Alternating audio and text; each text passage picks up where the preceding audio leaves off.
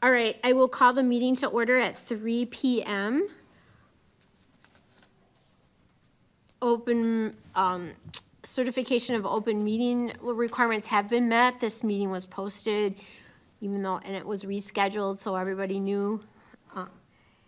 Could have a roll call of members. Kevin is here, he's out somewhere. Nutter here. Peterson here. Severson here. Waldera here. Jean, can you hear us?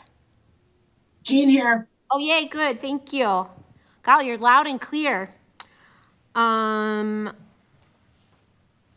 Is there a motion to approve? Has everybody had a chance to read the minutes? Do you have anything? I always look to you, Dawn. I make a motion to approve. Okay. Second. I'll All right, approve I'm both sorry, I of them. skipped. Okay, all right. We are approving the agenda and the meetings. Dawn made the motion. You seconded both of them? Okay, thank you. Sorry, I skipped that. We do have public comment on the agenda. Hi, Buzz.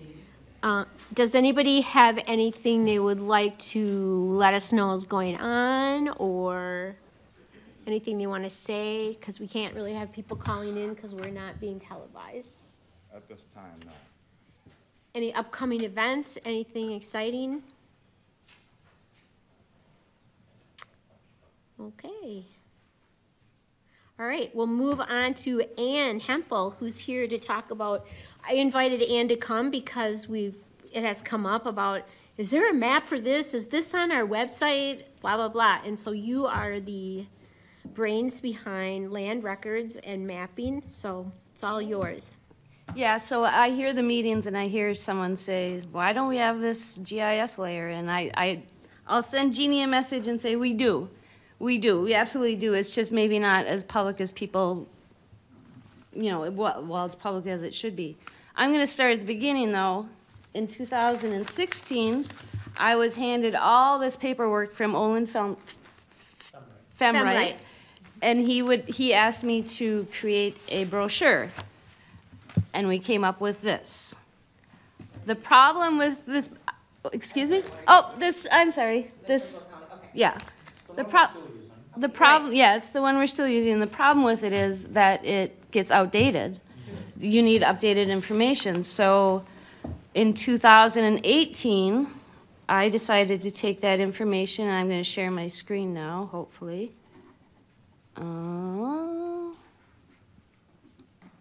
We'll try that one. Sure. I decided to create a web application that could be updated when needed. So this is coming from our Trempealeau County website. You can go to the tourism page and pick any one of those ideas, and you're still going to land at the same place. So if you pick water recreation, you'll end up at the same site as scenic drives. And then it'll load this map up. And it's just an overview of the county with a few layers on the side here that you can turn on and off yourself. So if you only want to see water recreation, you can just click everything else off and turn on the water trail. During COVID, when it was safer at home, we decided to take this a step further and put in as many businesses as we could with their COVID restrictions or hours or anything like that. And then after COVID, after the safer at home, we updated those back to their regular hours and things like that. I'll just show you a few things that I can do with this map when I get the information in. So I like to talk about the Strum Community Trails. Right here, you see that's a park symbol. You can click on that. You get it's probably kind of small for you guys to see, the name, the address, and then I can add an attachment, which is the trail map that you could, before you went, print it out and bring it with you.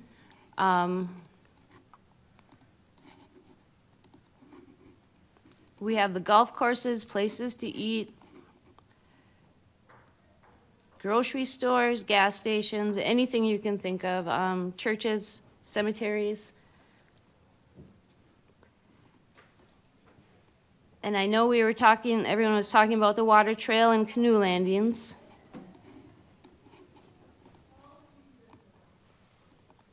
Is that the lobby? Yes, that is the lobby.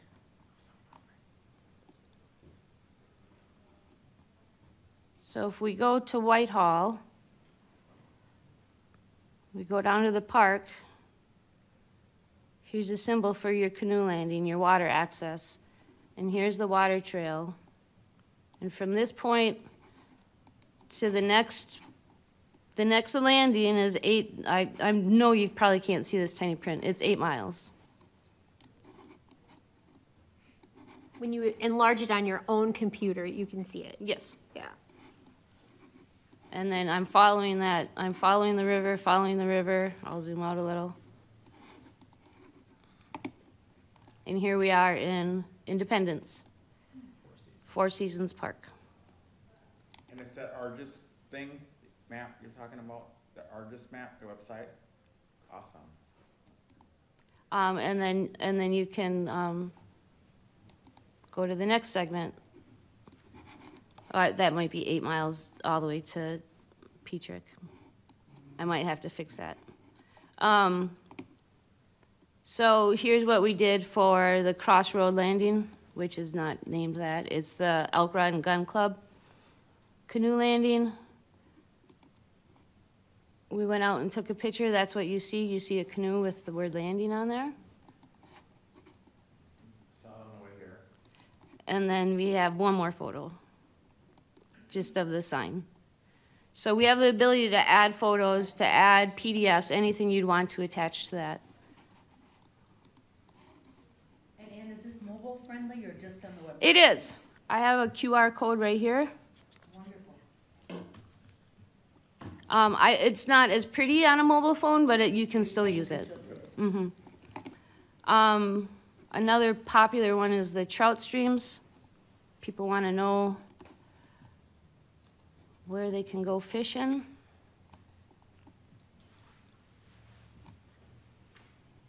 I think there's, so here's a trout stream, and here's where you can access it. Is there parking right there then? Yep. Yeah. Yep, that's what that asks, yeah. Parking. The other thing you can do this yourself, make it look the way you want. So you could turn on imagery if you wanted to see it. It's just, Any bridge that goes over public waterways in Wisconsin too is access.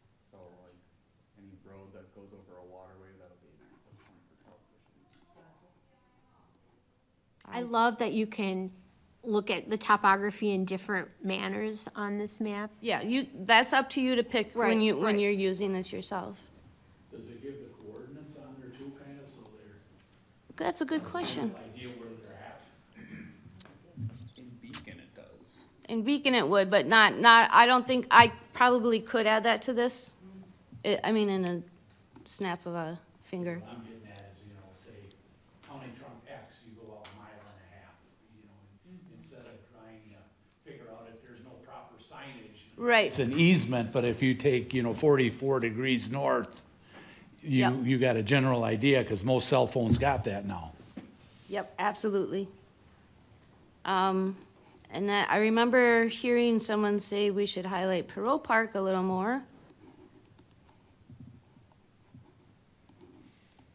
I should have brought a mouse pad. This isn't the easiest.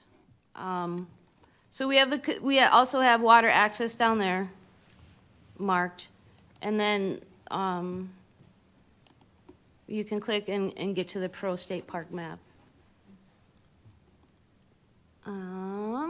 Strum trails, water trails. There's one other thing, so I don't want people to think that I'm picking or we're picking any business on our own. If you wanted your business added, you can go to this identify or the information button and click there. And it'll open up a survey where you can add in your business name. You can pick the type of business. Address, phone number, your website, business hours, any special services or any instructions. This goes to me before it goes out there, so you can add, I say that because you can add pictures. It's that easy. You just add a picture and then you have to agree that you're the owner and submit it, and then I'll review it and add it to the map. That's so cool.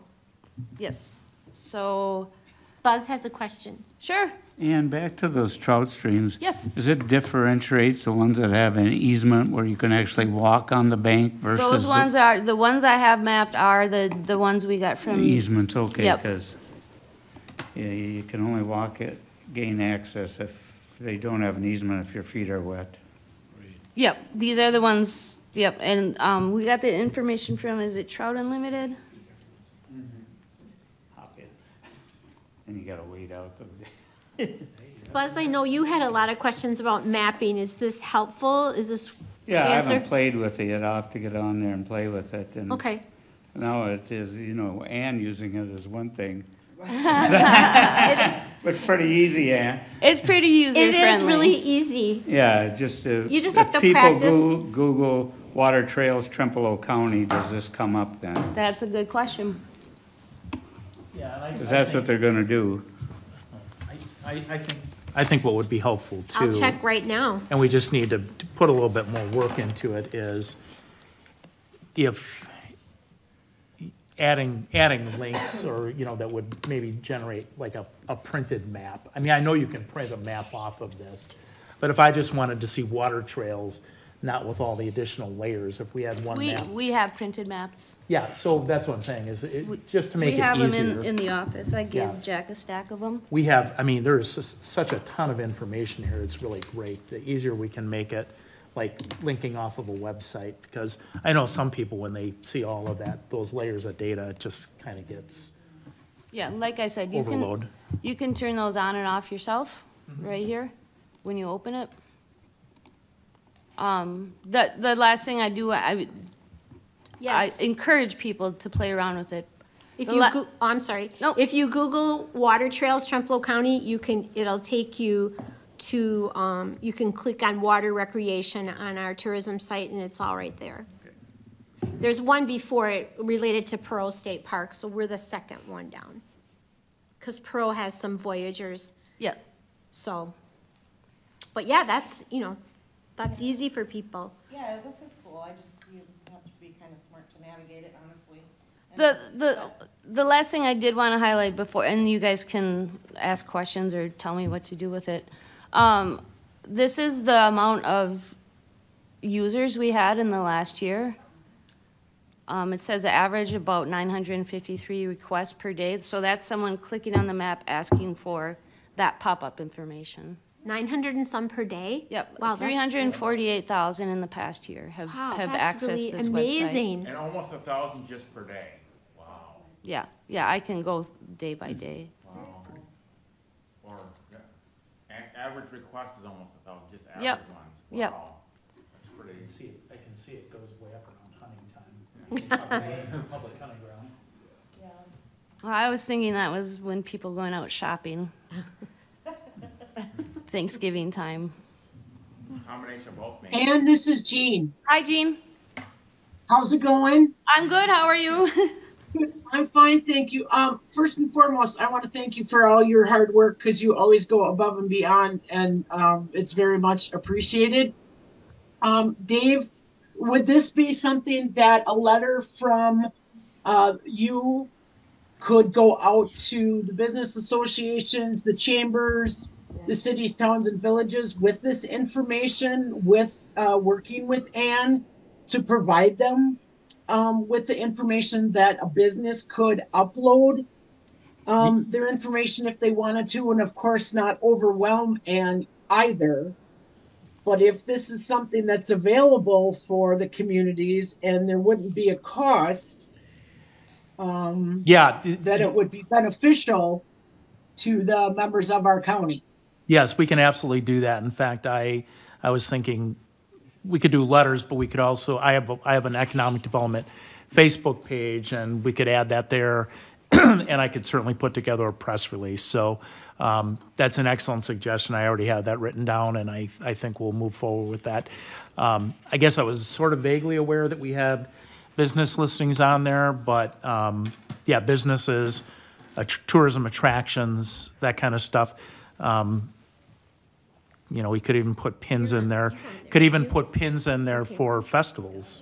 You know, if you want to add like special event layer too, you know, we could add all of the community festivals in Ashley for the arts and that type of thing too. So, Is Champions listed? I was just asking for Lori.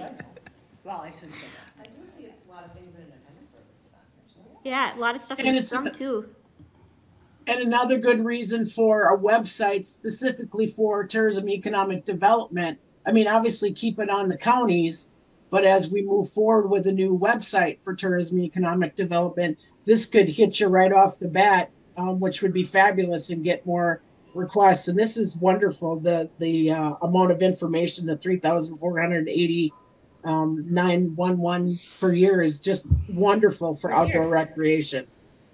Yeah, David, do we have an email list or do we just have a snail mail list pretty much for? we don't really have either, and that's Okay. something that I've Sure. been slowly trying to build out. We actually have another reason that we're gonna need to put that together anyways, and that is, as we move forward with the Visit Eau Claire project and building out that day trip page, we need to find a way to communicate with the businesses and attractions. So it's actually gonna be the same audience, more or less. Because I think that'd be super simple. Yep. With Ann's little click on information, everyone would do that because it's quite simple. Yep. And I know we do that for a lot of our associations that we manage. It's not too tedious to just look and make sure that Yeah, it's Becky not and I- anything bad on there. That's why I say I have to review it first. You want to review the photographs? Yes. Yeah, Becky and I have talked about, and prioritizing putting together a list of tourism assets. So it would be all those tourism-related type businesses, attractions, et cetera. So this would be a little broader than that. But a lot of I mean, there's even a grocery store, you could say, well, it's not really a tourism business, but it is. It is, sure. So- People will look for it or want to know how Yep. far something is from it. Yeah, Robbie's shelves are empty during deer hunting season. Champions is indeed on here. It is on. Did you see it? With your phone She showed it. number. She Yeah. showed Oh, it for did you? Oh, I didn't, I'm. It was on you're her playing, back. She just had it up there for everybody to see. I didn't even I notice. do everything in marketing at Champions, every single thing. So, no, I do not. That's a broad-faced lie. So, great, I'll tell my girls. And I guess the other comment I'd have, we have another river that transects the county that we should think about at some point putting into the water trail, and that's the Buffalo up Yep. north. Yep, yeah. right in my old backyard. Yep, I will show you. I didn't see it highlighted up there. It might not be as a water trail, so that does go through my backyard, and they go It through. literally goes through your They go through and they clean it up every year, and about a week later, there's a flood, and all the trees fall back in there. So Okay. people walk it, they walk it and fish it, but I've seen people just walking on the shore with their kayak, or on the side with their kayak. It just doesn't wanna. Give me 1 When second. I went to a meeting with Strum Roddington, they had told me that they had went through an initiative of river cleanup for 3 years. And the first year they had the most amount of help and they were able to do it. And the second year help dwindled and the third year it was just one guy. Oh, no. Yeah, yeah, so. Volunteer help was hard. It's harder to get, yep. I do not have as a water trail. I can certainly add it. It would be a cinch. I don't know if we want to or not, it's up there, but if it's not open, It's not easily open. It's a good challenge to do it. I did put a picture of my dog enjoying the river in there. That's good. Bubbles in the water. That's a good picture. Sometimes that water is just like normal, and sometimes it's unbelievably flooded, and it's a tricky little It's area. just water, yeah. You know, one thing I thought that would be kind of fun is to have people submit just photos of where they are in the county and, you know, Super cool, yes. so I could try and figure something like that out. That I would mean, be that very could be a cool. whole different thing, you know, but it would be pretty easy to do. Right, and then that'll give Dave some more collateral to use. Do you have the new little coffee shop in Strum on there? Absolutely. Okay, good, because I took some pictures the other day there. Yep, Are there any pictures? no. Oh, I'll send you my pictures I Yeah. took. Are they Okay. downtown? Is it downtown? Oh, I gotta check that Well- out. Downtown's not very big in No. Strum. So-called downtown. Yep. Across the street from the church. The Sunrise Road Coffee House. Yep. Wonder if a business like Champions would, think about rental of kayaks and things? Yes, we do actually, I mean, we bought that business with that sort of service attached to it with canoes and stuff. But maybe, Buzz, we could work together a little bit because I am canoe stupid. So I have no idea how to actually work one, much less sell them. So, so we haven't done a good job at all of that. So, and the other thing is we just gotta do a little figuring about where they get in and where they get out and how that piece works. But we actually have the equipment to do it, so we sure could. We just need, I would just need some coaching. Yeah, Users use the Black River then, right? yes. And this is Jean. Hi, Jean. Would there be a way with this that you mentioned about the photos, which I think is absolutely fabulous, of people throughout the county? If there could be a form somehow that would be attached, that if they would put the photo on there, we could then use it. Dave could use it in marketing. Because sometimes, you know, obviously, especially like with children, if there's photos, you know, you don't want to Just get have into that that. But, disclaimer you know, on it. somebody horseback riding or whatever, we could use those photos in marketing on Facebook, you know, a visitor guide that comes on the new website, whatever. Would that be difficult to do? Not at all. Okay, thank you. Might we need permission from the person taking the picture to Right, use I it? just that's get that on the That- phone. Okay, okay. Yeah. That's what I meant. Yeah. Oh, okay, all right. Thank you. And I think that's a great start, Dave, if you can kind of reach out to all the agencies that you have affiliations and you have their information and all that kind of stuff. If we can start, we do need a list, some kind of contact information and stuff, and obviously one person, that would take forever to get that. So if we can pull that together, that would be great. Anything else, Ann? I was just looking for that picture of sunrise to send you, but I'll find it. Any more questions for Ann? Thank you for showing us that. Yes, thanks, very Al. good. We can all go home and practice. I'm gonna pass out the QR codes. Thanks, Ann, so much for your hard work. Oh, okay, we'll move on to number 7. Thank you, Ann. Economic Development and Tourism Manager Report. I'm throwing it to you, David. Okay, well, I just have a few items to highlight here. I'll keep it brief. Did attend the Governor's Conference in Tourism last month down in Lake Geneva. It was a fabulous time, as I'm sure Jean would attest to. It was a top-notch production. The hosts, the Grand Geneva Resort, were just outstanding. I felt like I lived like a king for a few days. Did make some good contacts with folks from the Outdoor Rec Office at Travel Wisconsin, and they've got a lot of supporting resources that we can tap into and will be. One of the interesting opportunities as part of the conference was there was a breakout session on the art of the pitch, and they actually had 4 regional and national travel writers there, and they kind of spent the first 10 minutes of the session, 15 minutes talking about how to best pitch them on a story idea. And then the rest of the session was actually giving opportunity for people that were there to make their pitches. So I sat through the first session, and then I thought, geez, this is too good an opportunity to pass up. So I stayed for the second session and actually put together a short pitch.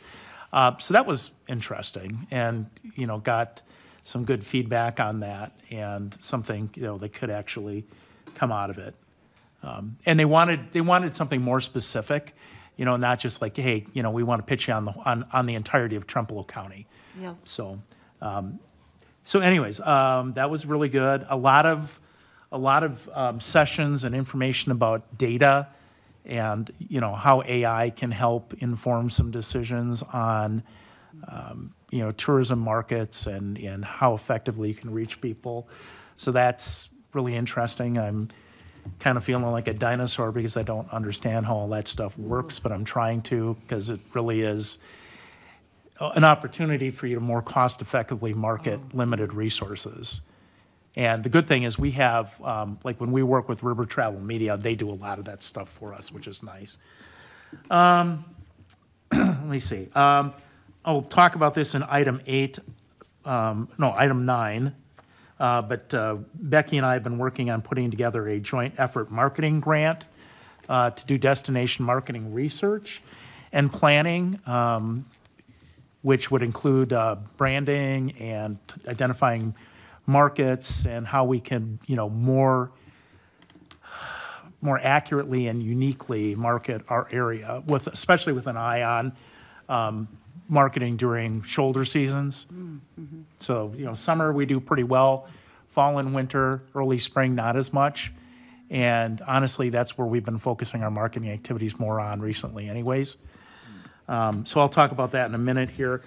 Had a meeting today to sort of kick off the Visit Eau Claire partnership that I talked about last month with the day trip page for Trempealeau County, as well as the Instagram and TikTok reels that they're going to be working with us on.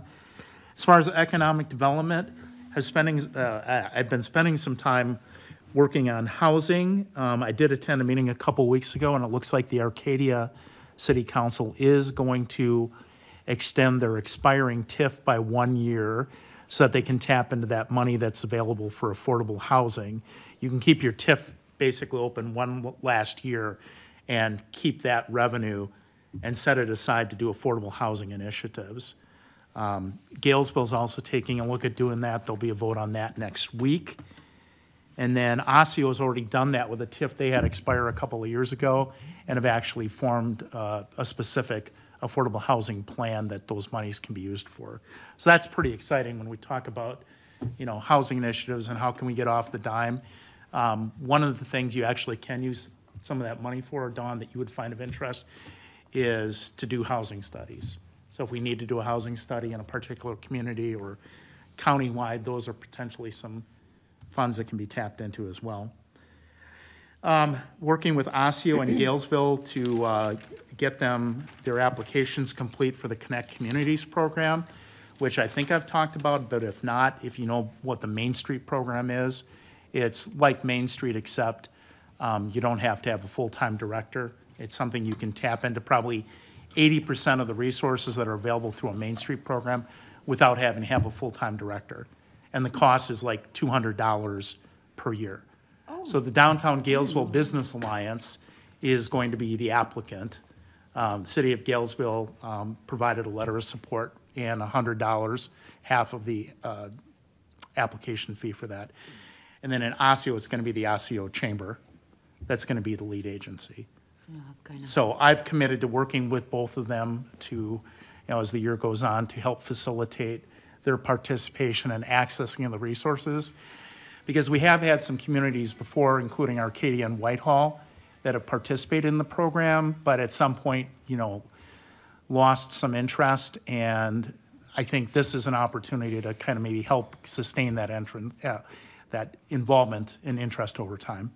Is that something new, Dave, that they don't have to have an executive, like, person? So Connect Communities has always, I mean, that's why They've Connect always- Communities was created, so that. Gotcha, so you don't have to have Correct. that person. Okay. Correct, because it ruled out, you know, Right. most towns yeah, under I a was certain gonna say, size. so many under a, yeah. Okay. Yeah, because an executive director for like a Main Street program is going to cost you minimum 60,000 plus benefits, and it just made it unrealistic. Right. So, That information I sent to you and Becky today from WCA, that's one of the areas they can provide support to the counties. And there's a page in there, I'll send the PowerPoint to everybody on the committee, where they talk, and what they're really focusing on are rural areas. yep, He referred to it as pitching rural affordable pocket neighborhoods and senior housing sites. So, you know, I was totally impressed with him on what and I felt inadequate that I was not aware that this was something, it's called University. yeah, right. And they do everything from helping plan parks, environmental stuff, housing. It's just unbelievable, and they want to partnership with us, with counties. They're in Eau Claire, they helped Polk County with rebranding. They're doing all kinds of amazing stuff, so we need to think about them. I just had two other things as part of my report. Becky and I did have a conversation last week with Wisconsin Economic Development Corporation, kicking around some ideas about a program that might work to develop a local economic development grant and loan program. So that's something we're gonna need to flesh out a little bit more, and how would that look, and is it something that makes sense for us? And then I've had a couple meetings in the last month just with aspiring entrepreneurs looking to start up businesses, and just because of confidentiality reasons and having to sign NDAs, I can't really talk about them, but there continues to be that interest, and that's something I've always been a resource for, to, you know, help them get going, whether it's helping with a simple business plan or pointing them in the right direction, so. Dave, can you just, I may have missed it, but when you mentioned applying for a grant Yep. for this. Have we applied, and what is the timeline? That's the next agenda item. Oh, never mind, okay. So if there's no other questions on my report, we could go Yes. into the next. Got a comment, Oh, Dave. fine.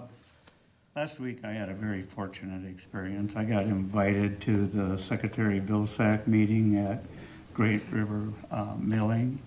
And it seems like we have a great disconnect in this committee from agriculture. And that's made not necessarily by design, but maybe just by turf or whatever. But then after the presentations, I was in a group that about 10 of us sat down with him in a conference room for about an hour and a half. Okay. And he laid out the whole climate smart commodities thing. And it was all geared toward how do we drive more revenue into small and mid-sized farms. And it was pretty obvious from a few of the county board members that are there from Buffalo County, they didn't have a clue. And so this has been out there a couple of years, and it's billions of dollars. And I'm just wondering, how do we make the people in our county aware of these opportunities? Right.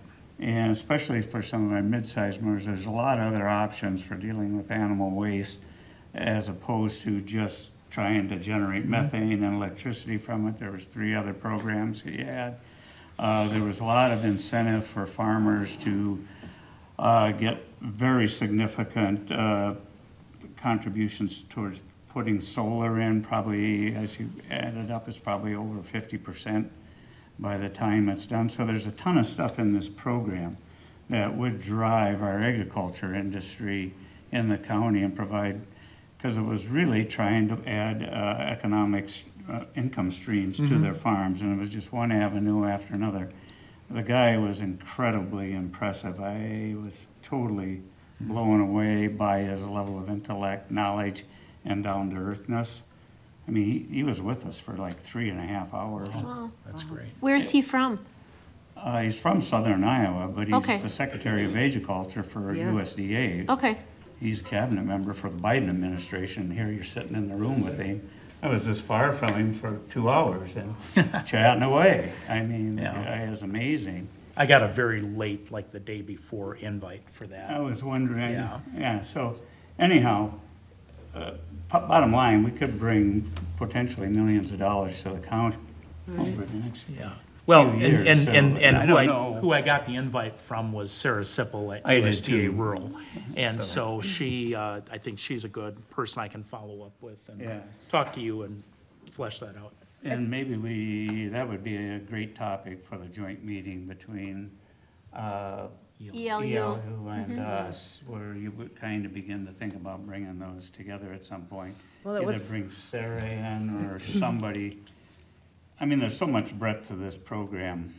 I was gonna hop on there, but, it's all laid out and, a variety of programs. There's a lot of breadth to it, is my point, and maybe opportunity, maybe not. Okay.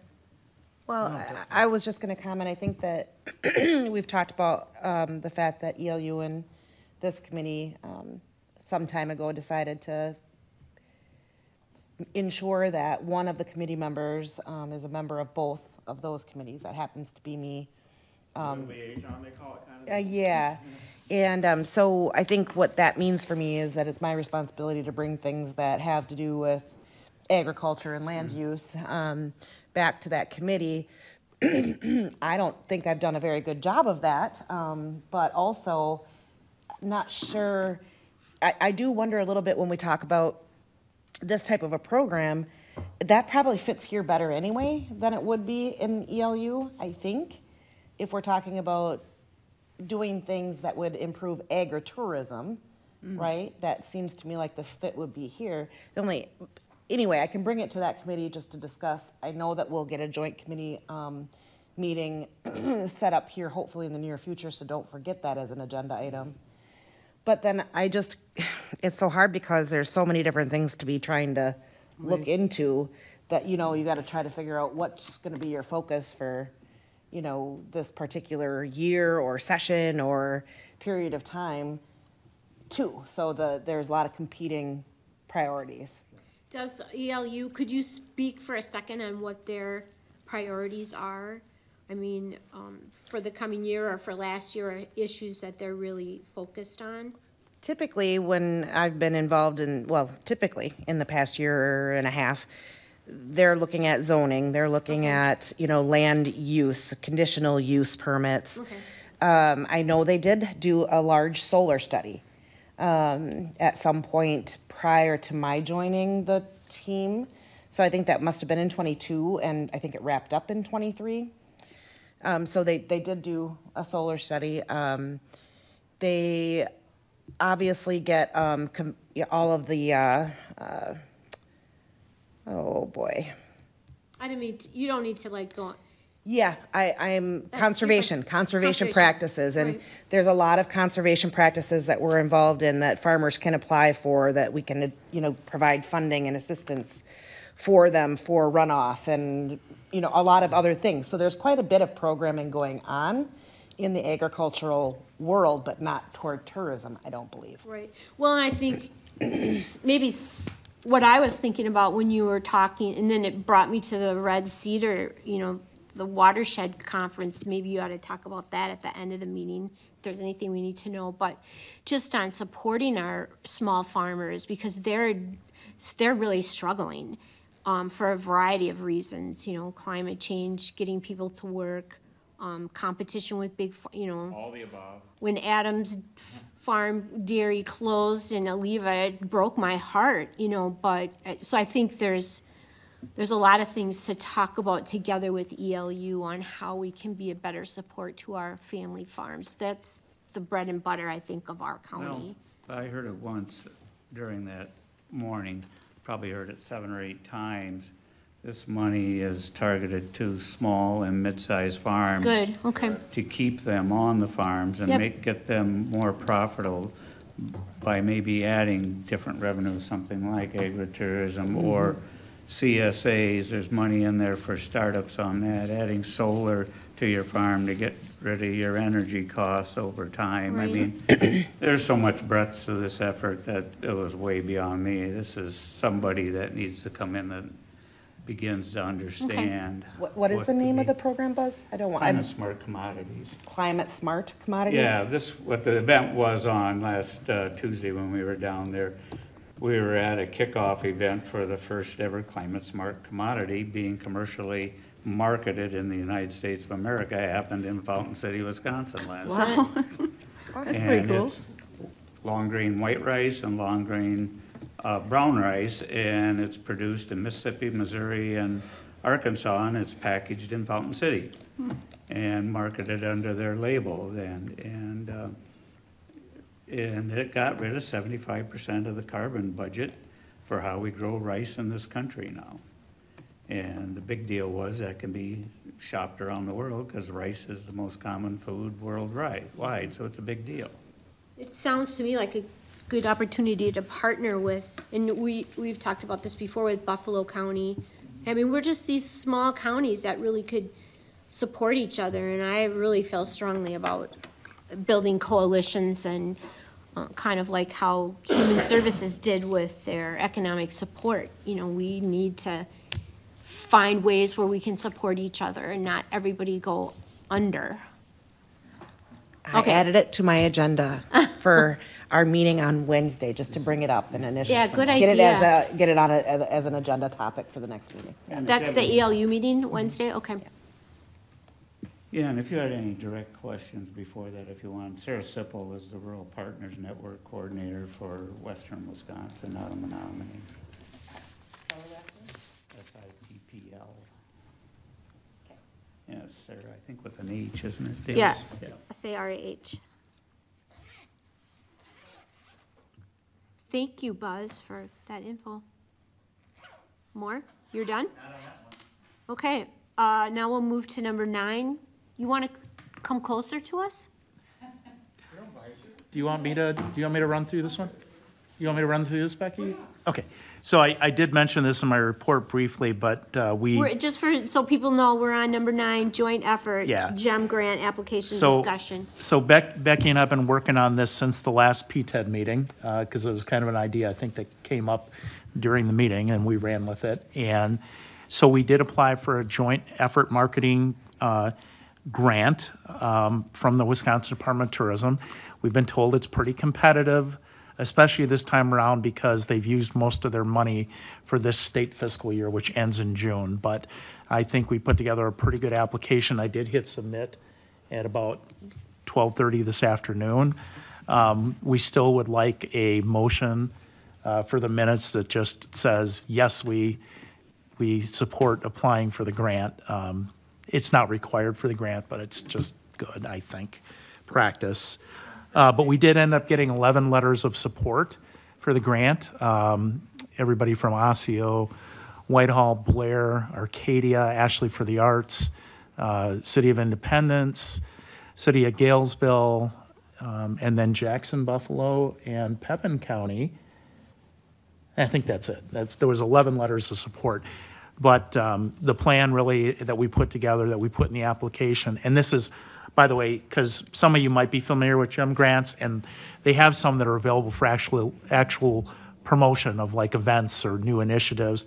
This is actually one that we're putting in under what they call the destination marketing research component. So it is a plan where we would hire a consultant that deals in development of tourism brands, identifying target audiences, that type of thing. So it would be a pretty intensive period of probably 9 months to a year to parse all that stuff out. What are your target markets? What are the things that make you unique? How do we wrap that up in a brand, and then how do you deploy that brand, including development of a website and other marketing materials. And the website is where that idea came up from last year as a potential way to help pay for some of that work. Becky, am I missing anything? I don't think so. I mean, that's a pretty good cover of it.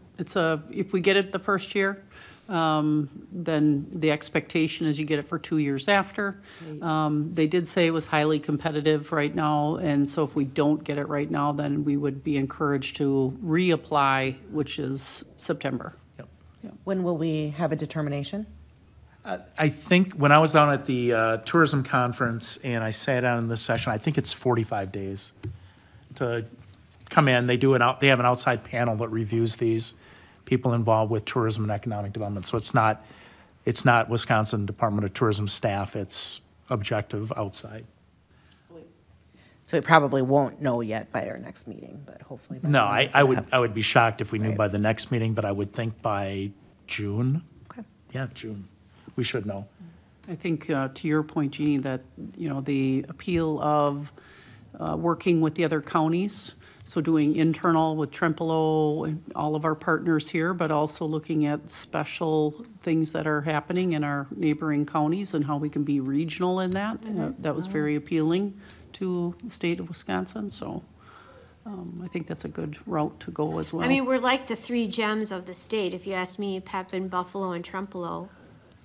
Well, and one thing I put in the application as part of the narrative with really just trying to set the stage was how we're located really, I mean, fortunately, between Eau Claire, Winona, and La Crosse, all of which have really good destination marketing organizations, much bigger budgets than we do. So of course, we're geographically and strategically aligned with all of those. But the opportunity that we have is really to come up with a brand and an identity of our own so that when we're marketing, we're not saying, oh, come to Eau Claire, come to La Crosse, come to Winona, and spend an extra day here, that we can market and have an identity in our own right. And if that's a three-county, I mean, we have a lot in common with Buffalo and Pepin County, so it does just seem kind of natural Right.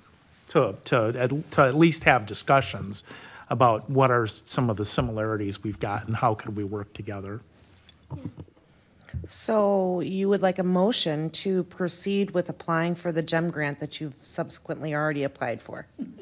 Yes. Okay, I Maybe make the that motion- motion. It sounds maybe bad the when you motion put it should that be way, to but- support the GEM grant that was submitted today. I motion to support the GEM grant that was submitted earlier today. I'll second. All in favor, aye? Aye. Opposed? Aye. Awesome. Thanks, Jean. Sorry, I need to wait to hear from you. That's Anything all else? I've got Are there for any today. questions? Okay. Jean, I'm going to throw it to you. Wisconsin Great River Road update. Okay. We were at the governor's conference, and we did printing with Woodward Printing, which is out of Platteville, for our 2024 visitor guides, which are already done. They brought 2 boxes for us. We went through those boxes of visitor guides there, and from that, the Friends of the Great River Road being there, we already had 55 requests of boxes, some more than one, to the welcome centers and to other DMOs. We had 1,000 individual requests already waiting through Explore La Crosse. And then through DOT, we got almost 800. And that was 3 weeks ago. So the requests keep coming in. So it's a good thing that Trempealeau County got in there. The ad was very nice. I'm very pleased with it, and people made comments how they thought the ad was very nice. So that's great. Awesome. I dropped off the visitor guides for Dave at the city of Galesville on Tuesday, March 19th for him to distribute. The visitor guide will be on the Wisconsin Great River Road website in the next couple days, so people can see that. They can download it themselves, or they can also request a hard copy be mailed to them. Great River Road, we are working with the Wisconsin Department of Transportation on the Discover MediaWorks Discover Wisconsin show. They are finishing up with Crawford and Grant counties. They have so much footage from all the 8 counties that they're having a hard time cutting down to make the half-hour segment. The premiere was just dated for Wednesday, May 15th, at the Radisson La Crosse Secretary Thompson, who is in charge of the Wisconsin Department of Tourism. His schedule allowed for that date. He's so busy. We put out 10 dates, and the only day he could come was May 15th. So I will let Dave know for sure when that he'll be getting the invite to represent. Also, County Chair Board John Ossen will also be invited. In regards to Dave talking about the GEM grant, I sat on the GEM grant committee for 10 or 12 years, and it's really a hard thing. But the GEM grant committee, when I was on it, we took very much pride in reviewing all the paperwork that goes through it. They streamlined it a lot so it wasn't as paper heavy as it used to be. But when I was part of it, you know, we had a roundtable discussion. The members got the grants ahead of time. We read everything. We had questions when we met. And I have my fingers crossed and hope good things for us too, to get that grant. And Dave's right. It's a hard competition, and there's some people that have written 3 or 4 times that just didn't get it. So if we don't get it, we just keep plugging and keep writing for it. Perot State Park is finally, the south entrance is finally getting paved over, which is good. The north entrance is open for the park. So that's a good thing. WGCOT, or Wisconsin Governor's Conference on Tourism, next year, 2025, is March 9th through the 12th. I encourage all of you to to sign up for it. Dave can provide you with that information when it comes. Then, for those of you who aren't real familiar with economic development and tourism, can go sit through the breakout sessions. You can network with other counties, other state officials. And it's funny that Buzz brought up about the agriculture, because every year with WGCOT, Dawn Zanoni, who right now in August is her last year with us. She's had 30 years in doing the WGCOT, that's what her job was, is preparation for that, which God love her because it's a hard job. Anyway, after every conference, there is an evaluation. And for the last 3 or 4 years, I have heard from smaller communities. Some have one person that volunteers for tourism. Some have 2 or 3. Some have none. That smaller communities don't feel like they're really part of the state of Wisconsin. And a lot of that comes from our side of the state, because some people think that the state ends at Wisconsin Dells. And it doesn't, as you all know. So that's one of the reasons why Wisconsin Great River Road pushes and pushes and pushes so hard for people to come over here and love our things. So one of the things we've talked about is agritourism, and it's already on my evaluation that will be going in for that. So Buzz, God love you for bringing it up. And I think it's a good idea that, like I said, you all come. I'd like to see a couple farmers. If we could get that, a couple orchard people, a couple people that do roadside stands, farmers markets, things like that. So hopefully the new person that will be taking over WGCOT will consider that, and especially for the smaller communities, because they need that information. Now, Drew Nussbaum, who is our regional tourism specialist, has been in this business years and years, personal friend of mine, works extremely hard. And I want to make sure you all know that, works extremely hard promoting all of Wisconsin, but really smaller communities too, and the west side of Wisconsin. And Dave already brought up about Cassie Mortadini, the new director for Outdoor Rec. She is fabulous. I think she could even be invited to a meeting or provide stuff so you can get some more information from her. She's outstanding. We're working on Earth Day, which is April 22nd this year. River cleanups along the Mississippi River are in progress. The U.S. Fish and Wildlife has their 40-year anniversary. They just got approved for the new visitor center on Bryce's Prairie to be the next interpretive center for Wisconsin for in Great River Road. So that's fabulous. And then May 19th to the 25th is National Tourism Week. So a lot of stuff going on. You know, we're hitting the ground running with things and continuing to promote all of our counties and go from there. Does anybody have any questions? All right, thank you for your time. We should have a little mini tourism conference right here in this room. I don't have any questions for you, Jean, but I did get your box of Great River Road guides. I think before the meeting is done, I'll go down to my office and grab that box.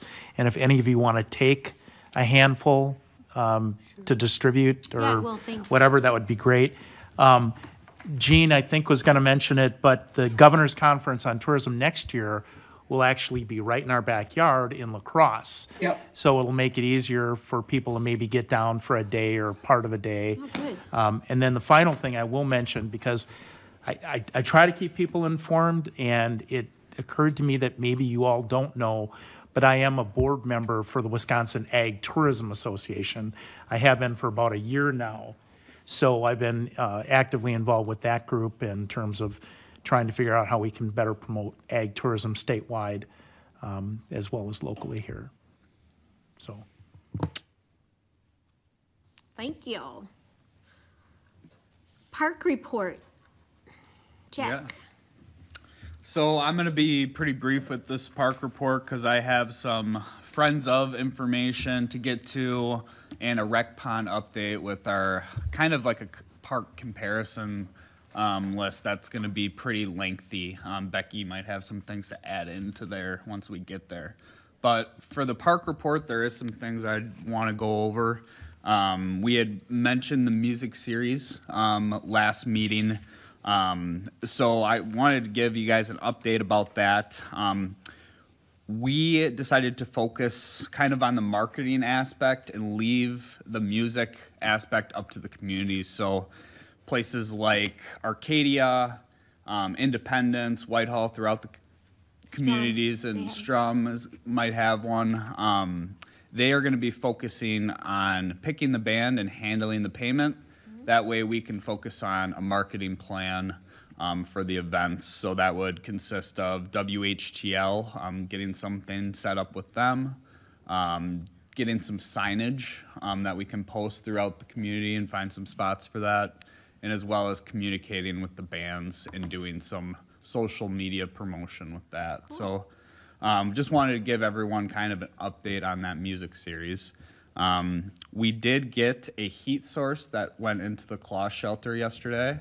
Iona Heating and Cooling did put a heat source, Mr. Heater, in there. So we will have heat dependent on a gas line coming from our current tanker.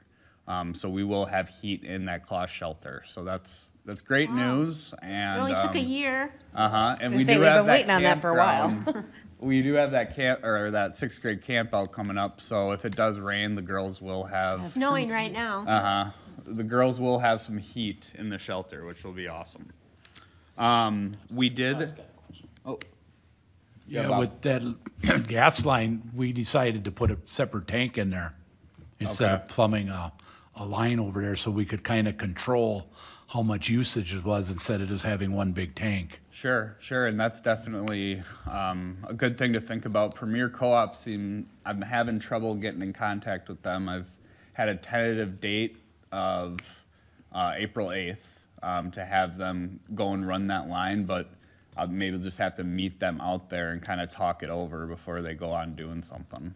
Yeah, because you have too long a span with that line versus having a separate tank there, but I know that's what we decided on about 3-4 months ago. Okay. This Okay, committee. good to know. Yeah. This committee Yes. talked Yes. about that, yeah. Okay.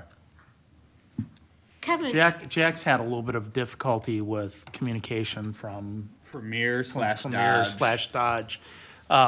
Because one of the things we talked about, Bob, was trying to get, a comparison between, the cost of piping that roughly, whatever it is, 600, it's not even 600 feet, versus having another tank and then having to pay to have a totally separate tank filled too. And I do know there was discussion about that.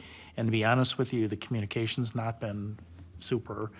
So Jack can certainly follow up on that and see if we can get some side-by-sides, but. Yeah, next time I talk to them, once they give me a ring back, I'll kind of mention that, hey, do we have to have a new tanker out there or a new line? Because that tanker is pretty old.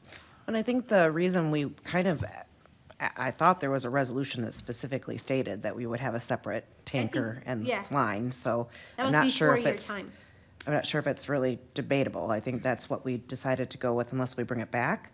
But the reason we wanted to go with that separate line had a lot to do with understanding usage in the shelter itself and costs to us versus the use for the other, heat. And we wouldn't be able to distinguish You are correct. I do recall that. So, Jack, I mean, I think what you can do is just, especially since they haven't done it yet, pivot and just find out what a dedicated tank that we would put outside the claw shelter would cost. Good to know. But that's probably the way we should go, given the committee's. Well, is our tank, that, the Previous big action. tank by the claw shelter, or not by the claw shelter, by the bathhouse, is that a tank that the park owns? Or is it one that we lease a penny a year? I'm pretty sure we leased that from Well, Dodge. that would be the same thing, so there Yeah. would be no expense for the tank. It's just basically $1 a year, Yeah. basically, for rental. And you're gonna run into a pile of money when you're running a span of, half-inch pipe, 600 feet, versus having that. And then, like Dawn said too, the reason we went with that, if we're gonna rent this out in the colder seasons, and our deposit is, say, $100, for instance, well, you're burning up more than $100 worth of fuel, well, it's time we readjust our rental on this. You're not gonna have it that's just gonna power like the bathhouse with the hot water heater and all of that. You're gonna be able to watch your expenditures a little more closely. Yeah, I think that's exactly why we. What I think, that, This was like this was months ago, it was before you were here, Yeah. and it was when Kevin Iona, we hadn't heard from him for a year, and now apparently he did, so it was like a lot of stuff was going on in that year, so just. yeah. The other reason I'd advocate for not running a line is just when we think about potential modifications to the park itself, and now we have to deal with where our line's buried, et cetera, et cetera. So, It'll make a lot more sense. Yeah, I don't have a preference either Okay, way, good. so that'll work fine for me. We can just kind of shift and pivot Right. for the direction for that, getting that new tank and getting that priced. I'm just so happy there's heat in there, because we've Yeah, been talking about that eventually. forever, before, like 5 years ago. the heat source is there. The heat source. Right, Exactly. right, the source is there, No we just actual need the heat. gas to get it there, and that doesn't take long. Yeah, so I guess I'll move on. Okay. So there was a rodeo at the horse arena brought to my attention. There's an individual that wants to do a rodeo, so I wanted to bring it up to you guys. So potential rodeo, an individual by the name of Ricardo T came to us with the idea of a rodeo at Petrick on May 12th and July 6th. He has some connection with the Arcadia Fire Department and is wondering about the possibility of serving alcohol at the events. He did mention the idea of a sign donation, security at the events, along with knowledge of local horse contacts like Becky Hines and Connie Guza. And I'll have a meeting with Connie and Becky tomorrow at the horse arena, so Okay, cool. they'll give me some good information about horse contacts in the area and what's kind of been done in the past, and hopefully give me a little more background on if we were gonna do a rodeo, what we would need. And I did want to bring up the alcohol thing. Selling, if Arcadia Fire Department were to sell alcohol at the park, that probably is something that definitely needs to be mentioned at PTED, but something that maybe the park wasn't designated for, and maybe we're not able to do that. So did want to open it up for discussion. Couple of things on that. So, I don't currently have horses, but I did for years. So it's kind of one of the things when Reed was the park guy. I had asked him a lot of questions about that arena because it has been poorly used in recent years. Yep. And I guess I understand that there's some sort of an interesting history behind perhaps a 4-H group paid to have it put in or something, some interesting history. But ultimately, what I was interested in was, at the time, I had asked Reed, what would a person have to do to reserve to use the arena? And at the time, we didn't even have keys to the building there. Yep. Do we have I have keys one set of keys to there. it We don't have now? multiple set of keys, but definitely I'm working on like a lock plan where we have one lock and key for all of the doors at Petrick. So that would definitely help out with that, being able to make more than one key for all the locks. At the time when Reed and I were talking about this, he had understood that any reservations to use that arena were to go through the 4-H group rather than the county. It seemed odd to me. I didn't understand how we were using that and et cetera. So I guess I'm just real interested in cleaning that up. Sure. It is reservable through Camp Spot. now. Okay, it is, And- perfect. But the other thing I'll just say, Dawn, about about that building, yes, there is a key. And after Reed left and before Jack started, I went through the whole park and checked keys and checked buildings. And I will tell you that that building, for lack of a better word, I would call it the press box or whatever. The judge's box. Judge's When they used box. to have horse It shows is- there, it that's is what an the judge extremely- said. It's an extremely rough shape. Bees have torn it up. Up in the top layer, and it's just Like honeybees or wasps? probably a mixture of both. And the You can see stairs, all the of stairs them. don't, the stairs don't feel entirely stable going up there. So I would have somebody check it out before, like, somebody would actually use it because it's really rough. I think back in the day when the 4-H kids were there and there were horse shows there, the purpose of that was, because I have horses and have been to horse shows, that's where the judges sat to, they don't need to be in that building to judge a class, They can be at my horse shows, they're in the middle of the arena watching the horses. They're not up in some building. My recommendation would be if we do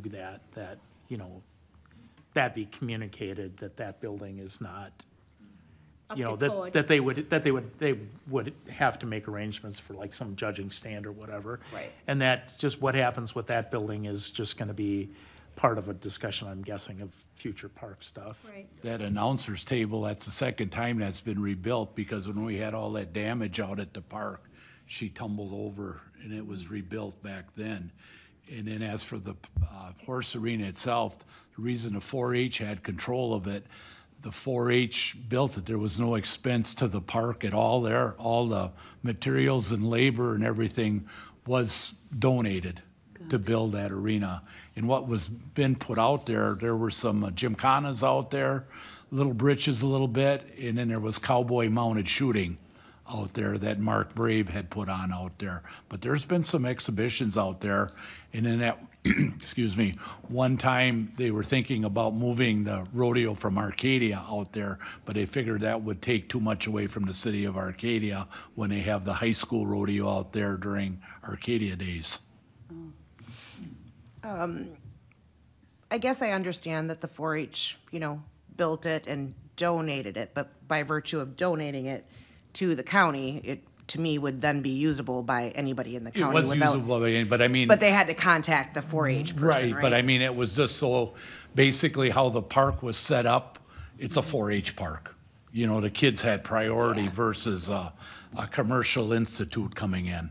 But I mean, things can change. I mean, it's just that, okay, if you had the 4-H kids say they were getting ready for the fair and somebody wanted to come out there, well, the kids didn't have a fair chance of using it. Yeah, and then I think after a period of time, they built the new arena at the Trempealeau County Fairgrounds, which is, I think, where a lot of the 4-H stuff is done now. Right, but this was before basically, that- this is a practice thing, Oh, okay. basically. Or if they wanted to, have, say their 4-H club meets on Wednesday nights, that the kids could come out there and walk their horse around and stuff like that versus, going all the way to Galesville. And it was available if people just wanted to drive down and work their horse in that arena if they didn't have an indoor arena or a place at their own farm. But the 4-H kids haven't used it for a lot. My daughter went there, but she's 41 now. No, Okay. 43 now. And then a So lot it's been had a to do while. with, they could use that arena there too, is the horse trail come like from Crossroads all the Right. way down along the river. And they say if they were gonna park their horse trailer there and confine it in the arena, and let it water down and rest before they loaded it up and take it home. I think what happened, back when they used to have horse shows there, that was when people felt comfortable just tying their horse to the trailer. Now horses they want stalls, they want them to be inside, they don't want them to, there's a lot of things that have changed. But I think it's a great idea to talk with them about that. Yeah. The alcohol thing, I don't know how I feel about that, but. So that was my next That's how I question. figured. What They is did the, serve alcohol at the fair this year and they had no problems Right. with it. Okay. Nobody got arrested, no So the first year issues. they allowed alcohol in the fair? This year was the first Arcadia year. Fire Department told me that they were licensed, and they would be the ones selling the alcohol. Okay. And this Ricardo has security. He said he's got about 10 to 15 members that would be available security. So I need some more information. Yeah, like who's the security? It's Yeah. not some All motorcycle of this. gang. Uh-huh. So I'm very in the dark, like Right. you guys are here. in this. Basically with that though, they still have to get a picnic license and that would have to go through the town of Arcadia. Right, yeah, Yeah, they're not- whoever's they don't gonna have a- put the event on Yeah. would have to go through the town of Arcadia to get a picnic And license. would It's that just- be a problem being a third party, like through our park, or? Usually the organization that puts something on is the one responsible for the picnic license. And I think how they did it at the fair this year was great. There was a beer garden and you could only drink in there and you couldn't be carrying your beer all over the park. So I I do believe like that's, that. I believe that's why it was so successfed at the 4-H. I mean, that's the first time in the history of the 4-H. You're saying they had guardrails basically and? It was a cordoned off area and people knew you were going in a beer garden and that's where you stayed.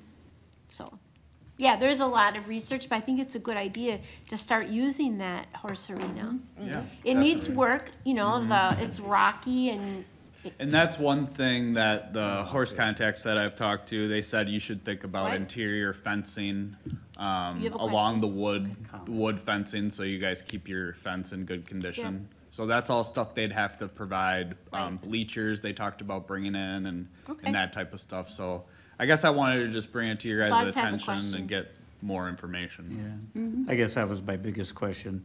Is this thing safe enough for rodeo stock is not a Right. horse show? It's definitely for rodeo, not just horse stock. So they're Is gonna that- be like calf roping and. I know that, what a rodeo is, what I'm worried about, is just that arena substantial enough, been to enough rodeos to know. You may They hit the speak, fence hard, yes. things happen. I didn't intend to be here for this, but oh God, thank God I was. So when you do that, you're hiring a stock contractor, and they bring all of the gates Right. for that. Awesome, okay, I sure. wouldn't say that Petrix Park is set up for that because you have to have multiple entrances. There's chutes, there's stuff like that, like bucking poles and whatnot. There is a stock contractor up in Jeannie's area. Yeah. I don't know their name. I know that I see their yeah, bucking poles. yeah, I in know, there. yeah, he's right on D. Yep. So, I mean, there's local people that you could Yep. contact for that. I can get you some other horse people contacts because that is also, I dip my toe in there. What? They bring their own Yes, stuff. yes. So like when Arcadia does that, Dave Taysom is a good person to talk to for that. They bring all of that. The stock contractor has all the tube gates and everything. They set everything up and they take it down because they're the ones who are in charge of all the animals. So they have to have something that's secure. They're not going to expect you guys to go out there and put up the tube gates because that's a lot of hard work. So no. Yeah, and there's all kinds of rules about how things are set up Yes. and, you know, so none of us, I wouldn't even have a clue how to do it. Well, and because those animals are athletes, and so they Right. know where they're supposed to be and when they're supposed to be Right. there. So if you have it set up wrong, they're not gonna like that. No, they'll be pissed off. Basically, Yeah. when they come to Arcadia. Jeannie, this is Jeannie. Can we move on? And because Jack's gonna have to do more research. Okay, yeah, go, Yeah. Yes, thanks. were you I don't done? have too much information, so I was just kind of letting Yeah. you guys Do you have know so we anything could more talk to about say it a before you little walk away? I didn't know that the 4-H built the arena, but no, we don't. They don't physically use that one as much Right. anymore. Dawn's right. They use the one down in Galesville, and they're redoing that Right. one as well. I wouldn't say that they have any ownership of it anymore, but Connie is a good person to talk to about that because they've been in that space. Well, May is bit. not. I got a very- good meeting with them tomorrow May night, is next so. month, Yeah. and they want to do something in May, so it's not like a lot, it's not like this committee has the opportunity to Yeah. have all the answers, but, Yep. okay. All right, I know you have a lot more to talk about, so are you Well, done I'll with the park just, report? I'm still in my park report. Okay. Marks are onboarding starting on Friday, so Mark Helgeson and Mark Mersalik are parks groundskeepers. We'll start the onboarding process this Friday, and they will start work pretty soon here in the next week. And then priorities list has been moved to the comparison info, which I'll go over later. Okay. Snowmobile sucked this year, but do you want to give your report on the bridges? So Dave had Was this Dave? Or yeah, you? this is Okay. Dave. So he put together a resolution for the snowmobile bridges we had mentioned in last meeting. Okay, thank We you, actually, Jack. yes, we actually have two resolutions. The first one is the bridges, and I included this in the packet. Would you still like me to read the resolution for the record? Yeah, you have to read it for the record. All right, so this is a resolution whereas Trempealeau County has 251 miles of state-funded snowmobile trails that provide important outdoor rec opportunities to residents as well as visitors. And whereas this network of snowmobile trails also contributes significantly to our local economy by drawing visitors to the area who spend money on gas, lodging, grocery supplies, and dining. And whereas a number of these trails require bridges to traverse bodies of water or other terrain safely, and whereas Trempealeau County, in coordination with area snowmobile clubs, annually assess the need for bridge repair or replacement, and Trempealeau County, as part of this process, has identified the following bridges to be in need of replacement: Hague Bridge, County NN Bridge in Osseo, and the Osseo Golf Course Bridge, all of which are located on state-funded trails. And whereas Trempealeau County intends to apply for funding from the Wisconsin Department of Natural Resources to complete these proposed bridge projects, and whereas the cost of these proposed projects, if approved, will be reimbursed 100% through the grant. Now be it resolved, the Trempealeau County Parks and Recreation Coordinator is authorized to submit the grant request for these projects, sign any required contracts, and reimbursements for state grants that provide expenses and revenue for bridge repair and replacement within the scope of the grant. Expenses will be coded to account 101.554440.393, special projects, and funds to be deposited into account 101.43572 DNR grants. Are they ready for us to sign? Do you need us to, well, you need a motion. Yeah, one quick question. Well, I make a motion to approve, I'll second. and then I have a question. Okay. I just am wondering, so the resolution being on the table right now just confuses me a little bit. There's risk that we won't get the funding from the state, right? Correct, but then the project won't get done either. Okay, and it doesn't really say that in Oh. here, so I just wanted to be clear that if we don't get the funding, we don't do the work, and we won't do the work until we get the funding. Right, and I thought, good point, I thought that was covered in the whereas the cost for these proposed projects, if approved meaning by DNR for the grant, will be reimbursed, but we don't do the projects unless we get the DNR grant, because we don't have any money to do it. They're 100% funded, so if they're selected, that's what pays for it. And One- otherwise one- the work's not done. Correct. One of the things you'll have to look at too is if there's some other ones that need to be done, it might be a good year to do it, because there wasn't a snowmobile trail open from La Crosse north, and there wasn't a dime spent on anything this year except for maintenance. Right. Jack can tell you, these are the three that were identified. I think these are everything that I could find, and these are kind of in the most need, especially the one in the golf course. It's in pretty bad condition. Doesn't have any hand railings or anything like that, but yeah, these are the bridges we kind of heard about, and it's kind of it almost seems like can't really handle much more than getting. But what I'm getting three at is in. when you meet with the Snowmobile Association, if they've got anything, in the back of their mind. Yeah. That if we get it, we get it, if we don't, we don't. Like if they wanna, add some more miles to the trail or something like that. Because like I said, with the budget the Snowmobile Association has got and nothing was spent, Yeah. guys are gonna be chewing at the bit to try and get some money out of the state. Something we're working on with snowmobiles is getting our new trails in that haven't been documented. So like they're supposed to be compiling a list of clubs that we can transfer over to Ann. Ann and I can work together so the maps are current and active. So that's something we were planning to do this summer. Since he started in December, Jack's been going to the monthly Associated Snowmobile Club meetings, and as part of those ongoing discussions, that's where these projects get identified. And I hear what you're saying, Bob. You know, if we had additional projects, this would be a year to do it. These are the three that we got from the club, so. Yeah. These are kind of like mandatory things. Right. But what I mean, it's like some secondary that, boy, it sure would be nice, but I mean, Right. you can't ask unless you ask, or you can't find out unless you ask. Yeah, and updating files so we have like plans for the future, that's gonna be a priority for me when it comes to snowmobiles. Because I know one of the things I'd always ask, like, the guys around our snowmobile clubs, I said, hey, do you guys have anything that you made it through the winter that's on your agenda list, you know? So, okay, we got a culvert here that needs to be fixed, or a bridge that's got some loose boards. Instead of bringing it up in August, Right. and then October, you're already marking trails that you're going into it all summer long, and can do a little maintenance or agree to find a contractor to fix this stuff before winter sets in. And nobody asked it, but this application has not been submitted yet. It'll be April 15th is the deadline. When will you know?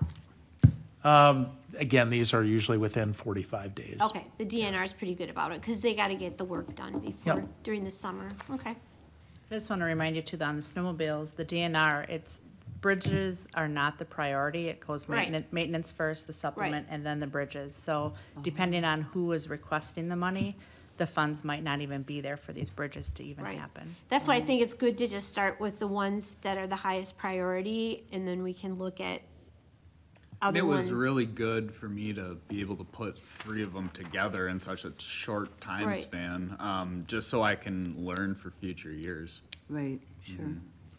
Do you have one that's needs a little more work than the other? So I mean that, if you only get one. One, okay, we yeah, gotta right, we concentrate gotta on do that this one. first. So Jackson County gave us an old bridge for the HEG.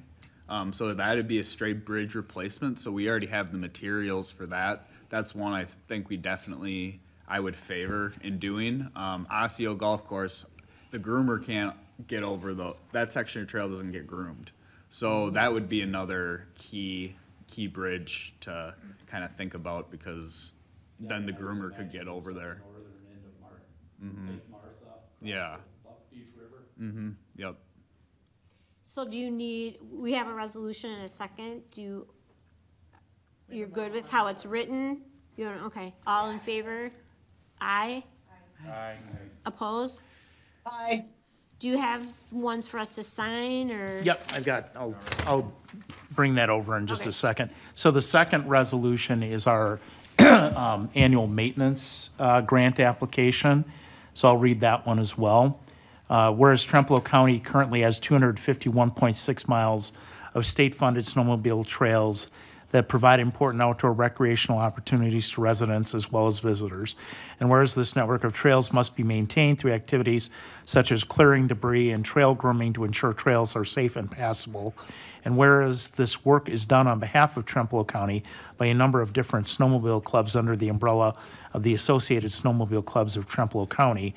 And whereas costs of maintenance done by the clubs is reimbursable through a maintenance grant provided by the Wisconsin Department of Natural Resources based on a formula which considers number of trail miles. And whereas Trempealeau County, as the state-recognized county snowmobile coordinator, must submit the maintenance grant request to DNR and track and reimburse eligible costs to the clubs. Now be it resolved, Trempealeau County Parks and Recreation Coordinator is authorized to submit the grant request, accept funds to account 101.43571 snowmobile trails and expenses from account 101.55440.395 trail maintenance for costs of maintaining the trails. In the event the county coordinator is unable to sign the grants and reimbursements, the land management fiscal manager is granted the ability to do so. I like how you have a primer and a backup, that's good. Stone stick or whatever.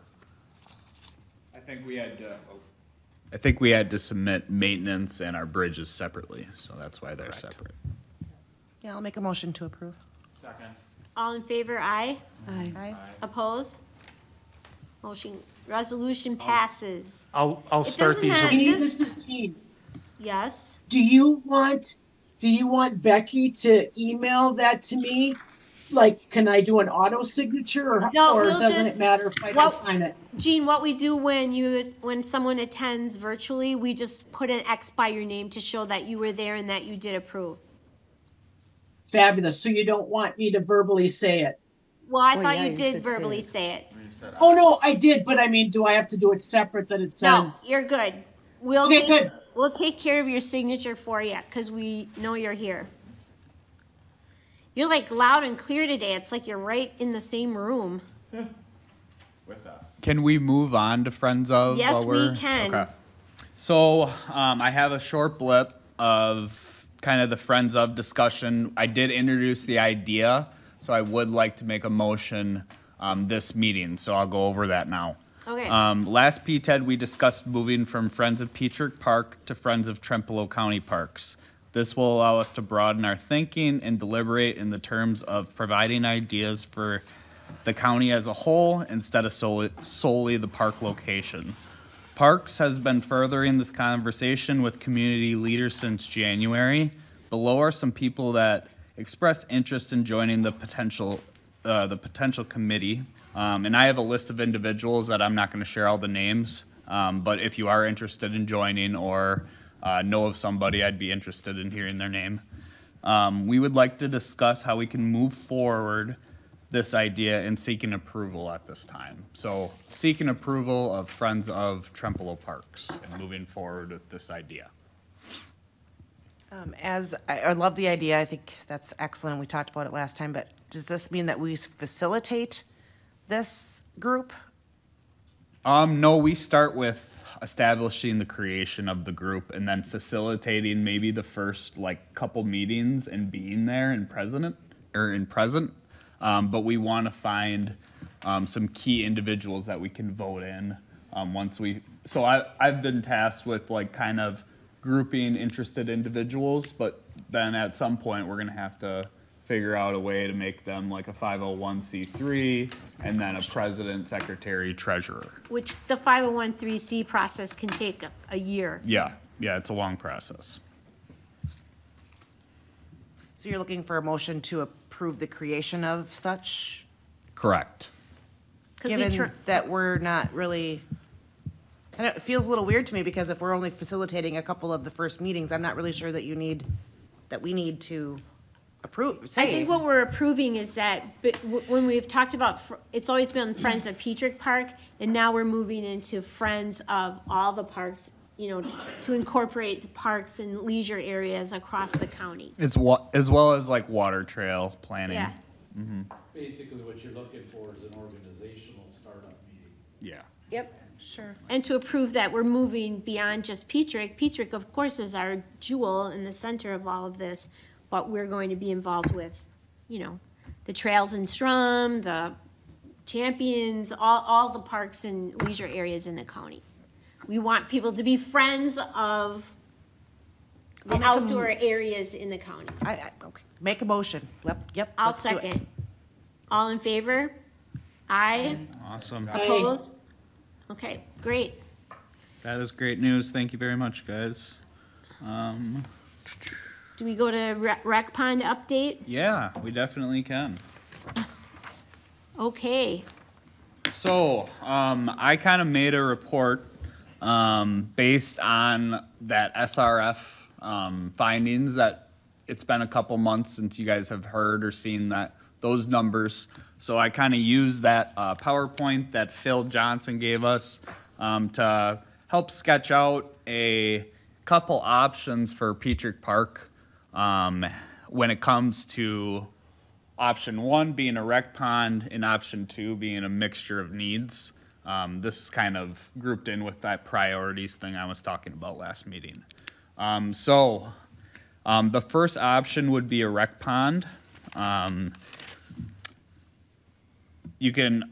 Features include earthwork, a 1-acre swim pond, a well house, sand beach, gravel riprap edge, an earthen beam with native seating, lawn area, changing tables, beach shade structures. So those are all kind of the things that you need for a rec pond. And that total came to, with Phil's findings, $429,973 to $558,965. This option would leave little to no room for the other phases of the plan, given the circumstances. To make a rec pond, you'll have to think about parking and road upgrades as well. Phase 2 of the proposed plan will need to happen in order to go forward with the rec pond. So the cost estimate for this phase of phase 2 was between $300,769 to $391,000, bringing the total for the two up to $838,500 for both phases. An addition of evergreen or spruce screening along the highway to deaden noise is something Becky wanted to see added to both plans. So along with that plan would be more than $1 million plus for that phase 1, or that option 1, with including a rec pond. Along with additional maintenance, training, and time would make up for a yearly expense and potential issues with adding a rec pond. Option 2 is a bit more of a mixture of needs. So I kind of broke down what I liked in the current plan that SRF has and added a few things to think about. So one thing I've seen at the park, not saying it's not accessible, but it's something that we need to think about, making everything in all walks of recreation services available for accessibility. So this would start with the canoe and kayak launch. I got a quote from Cooley Region Easy Dock, and for the implementation of this plan and to get a new accessible dock, it's going to be anywhere from $15,000 to $17,000 with it being on a river. Canoe and kayak launches, you have to float it up and provide anchors around the trees. So it does add a little bit more, twice the cost, I'd say, with being on a river. There is also like the old style like you see at Cross Road, doing cattle panels and that type of thing. I wouldn't define that as an accessible dock. Someone with a wheelchair couldn't use something like that to get down. They could get down there, but getting in their kayak is a whole different story. If you have an accessible dock with railings, it gives you that opportunity. Along with this plan, looking at our current facilities like our lower shelter, cloths, and the bathrooms, I had anywhere up to $200,000 to $400,000 to get them up to code and get them running the way they're supposed to be. The lower shelter hasn't been revised since 1987. That's when that went in there. So there's some serious work. There's some serious work that needs to be done with that shelter. Cloths, we're kind of working on some mishmash of things, and I'd say our existing restrooms need to be totally modified. So those are all going to be huge price things, and that's something that we need to re-communicate with SRF if we want to go kind of this route. And the last thing that I would want to highlight with this plan is the addition of a potential bridge that goes over the river. This is kind of a huge cost, and that cost wasn't discussed with you guys at the meeting. We kind of left that cost of phase 3 out. But for something in the long lines of a new bridge that spans, I think it was anywhere from 90 to 100 feet to cross the river at a designated point.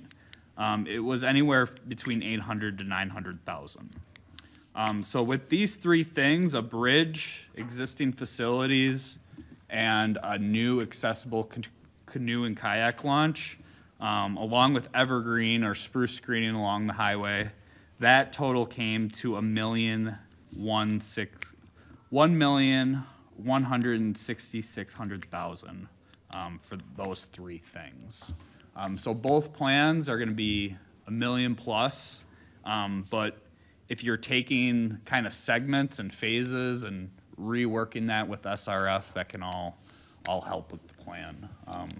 But Becky, if you have anything to add, I'd be interested to hear. Yeah, one thing we had talked about, so this was an internal discussion in Buzz that we met and put all of these things on the table and discussing the needs that are all there, and the other option of the outdoor play area, that possibility of hills with slides and doing some of that as well. And so the interest really, and as well as talking about ponds, and I was just bringing forward and saying there are a couple of those types of ponds in the south east region of the state where I'm more from, that they're actually filling in now.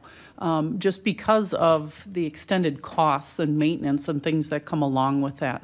And looking at safety and things that also are of concern when you start talking about putting in something like this. And I think just long-term care on something like that has me more concerned. So anyway, we as a group really felt more leaning toward a lot of the repairs and things that we needed to upgrade, but also on the hill type of play area for children with the slide piece and things that would be really fun and able to promote kind of along with the hills throughout the rest of the region. I think what came as a, Buzz's perspective was good to have in thinking about what has already been like shared with communities, and a lot of us weren't sure about the procedures that have already gone into process with, people really wanting maybe the outdoor swim piece. But in talking with Lori, and, I haven't met with the other pond area, but I mean, there are some opportunities, right, to promote what they're doing and have open opportunities for the public to use those, and that we could support that in tourism rather than taking that on. But I know in just speaking with Lori as well, that they also did state that there's a lot of maintenance and, and the safety piece that we have to be concerned about and thinking about that. Mm-hmm. Yeah, and I know after there was some discussion outside of the meeting, that had occurred, I honestly think that we've got a natural river going through the park, and maximizing the use of that would probably be the first and step as far as water, as far as doing anything with water would go, which to me would, I guess I'm a little bit on this option 2, I'm a little bit confused. I like what you have laid out here, but I don't like that we don't have laid out here anything to do with the children's, upgrading the children's play space. Oh, yeah, that's an area I meant to add naturalistic ideas, and I forgot to add. Or the only other thing that I would like to have us consider, and I don't know where it would fit with the expense, would be to create the riverbank, some section of the riverbank to allow for more of a beach entrance and feel to it, instead of pursuing the rec pond, because then we could maximize use of the river potentially rather than create something that's not natural. Right. I would think, I don't know, I'm not much into cost, doing what you're saying, maybe creating some kind of beach would be a lot cheaper, not only upfront, but long-term than a rec pond. Cheaper option. And I really have flip-flopped in my, to change your mind is not a bad thing. We were all interested in the rec pond, but I think we weren't thinking of, 2025, 2026, and the maintenance and the cost of that. But our children's play area is in desperate need, because I don't even think what we currently have there is accessible or safe. Yeah. Mm-hmm. Yeah, and I think we'd be focusing on those naturalistic ideas, and a lot of this would have to go back to contracting with SRF, like these ideas that we talked about. Yep. That we'd bring them to SRF, and we'd have that conclude our kind of contract. And If I can say something about the SRF contract, and I've shared this with Jack and Becky, but the committee may not know this. So last fall, you approved a contract of up to $35,000 with SRF, and it was to do design engineering for the rec pond, come up with a concept plan for the play areas, and then do a bridge location study, not do any kind of engineering work at all for a bridge, but simply look at where would it make the most sense and be the most cost-effective to put a bridge crossing. So to date, of that $35,000, we've spent about $13,000. And that included a site survey of the entire area from the rec pond through the play areas and stuff like that. So that's good. That's not wasted money at all. Obviously, part of that expense in $13,000 was getting the design concepts put together and some ideas of what the quantities would be for bidding it out. And then they've done some limited work up to this point on the play area concepts and the bridge location. But I put that on hold, that contract, back in February while we paused to look at this. And I haven't got one recently, but up until a couple weeks ago, I was getting weekly emails from Phil Johnson at SRF saying, where are we at? Yeah. And I'm like, we're taking our time, we're reevaluating. We'll have to take a look as to whether that contract is salvageable or whether we just terminate that contract and do a new one based on the direction that the committee comes up with. I don't know what the right answer is. Yeah. Because there's certain elements of it that, sounds like they might still go forward. Yeah, I was relatively certain when we had decided to go with them. One of the reasons we decided to go with them was because they were gonna do that full scope survey, not just the pond. So include the pond, yes, but they were going to look at the full scope. Right. So I should think that contract, I mean, I guess we'd have to ask him, now that we've kind of changing our direction, to ensure that the contract does still meet our needs, but I suspect it should. Right. Do you have, Lori, do you have some, did you want to?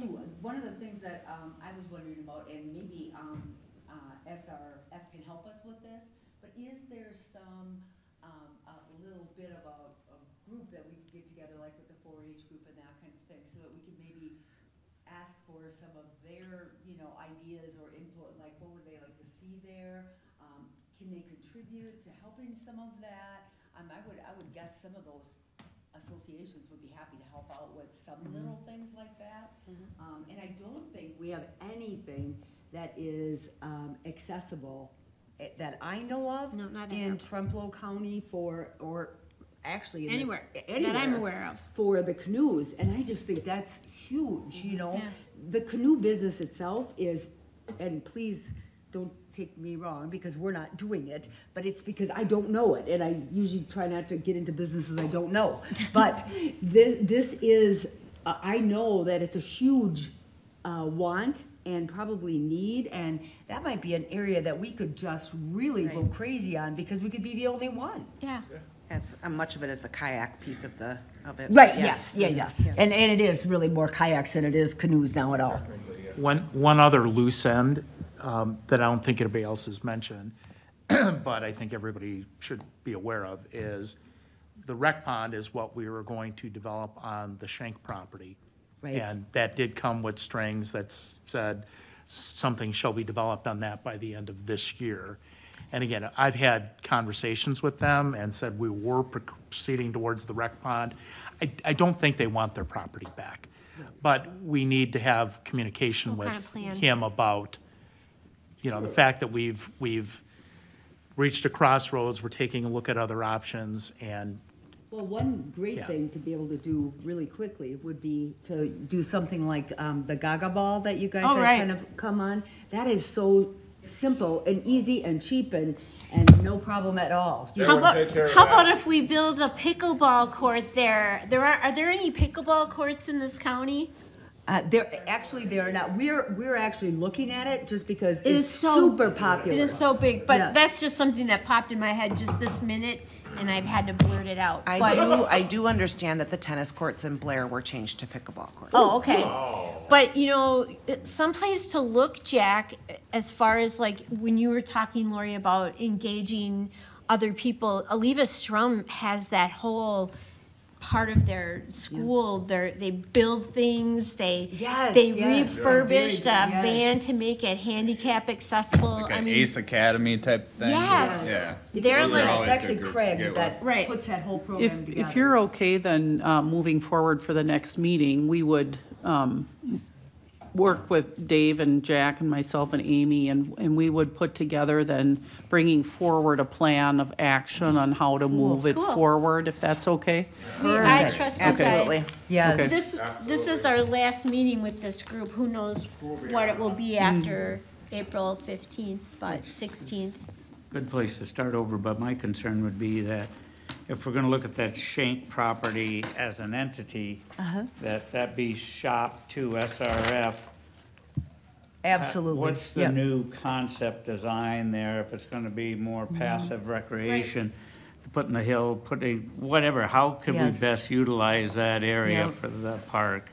And pitch that to Phil and see what he gives you back, and if that only gets us halfway there, then the committee, I guess, has to decide on another contract or a contract upgrade of some sort. We could go to the university, Yeah. because that's one of That's the, one of the that's things one they of their do. big areas, and I asked Amy to send that PowerPoint to all you guys, so, I mean, I was just like blown away by him today, partly because he's so full of positive energy, which just made me happy, but. Actually, even for that Shank property, just right now, if we've got a, kind of a agenda like on the back burner or some, put a buffer strip of trees in there right now. I mean, trees are gonna be here they're gonna be during. there no matter which Trees one are you gonna do. be here in a month. And there's always extra trees. And basically, how those trees got planted now, these guys have been planting trees in their gardens. All them trees that got put into that new campground there were all what guys from Independence had started in their gardens, and they just got transferred out there. So you put the trees in, so when you had the rest of it, the trees were at least partially grown up already. And And that- it's same difference there. You're like reading my mind, because that's one of the things we talked about as being really important in front of that railroad tracks. Right. And I ordered 35 tamaracks, and I'm sure I'm not gonna be able to fit them all in my yard. So I can donate some tamaracks to the park. But that might be another thing that you guys can think about is, are there things that businesses would be willing to do, that this tree has got, came from wherever, or whatever it might be, or We this don't need- Gaga ball setup came from. Right, I love the you can idea put of that the right Gaga out. We don't need ball fancy nursery trees out there. I mean, we have native trees. And Yep, that's what what a I great ordered project from for the- like the from 4-H ELU. and that group. I mean, they probably would love doing that, they know about that. Pickup is April 18th for your trees if you ordered them. And they're gonna be out at the park again, because the guys Yep. that said that, they've got new tables coming for the inside the cloth shelter, but they're gonna not put them in till after tree, distribution is done, because they said it's so much easier to have have it, yeah. the trees on the old tables and with the dirt and stuff like Right. that I can't versus wait to getting get a my new tamaracks. picnic table, dirty. Okay, All right. so, do you guys, is everybody happy with how we're moving here? Okay. No. And then one other thing, Jack, with this playground thing, I thought we had talked about 6 months ago that there was possibly some grant money available for playgrounds. I think Doreen Olson had talked about that, because she was instrumental in getting some of that for the park in Independence. I'll have There's to a talk to ton of Doreen it. about that. Actually, who came to our meeting? She had the whole book from the the Strum Playground behind the church. Big, huge of that came from a grant from the state of Wisconsin. If you go look up playground area grants, there's like 1,000 of them. Yeah.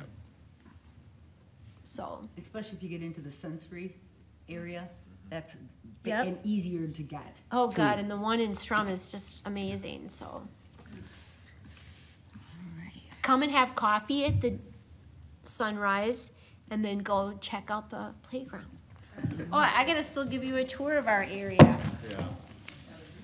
Well, I know we got a Well, nice plug selection, last you week know. on the Mike Gilbertson show with Stuart Dodge and then Youngbauer. Yeah, they did it about all the years that the 5th and 6th grade kids were going to the park. Oh, that's nice.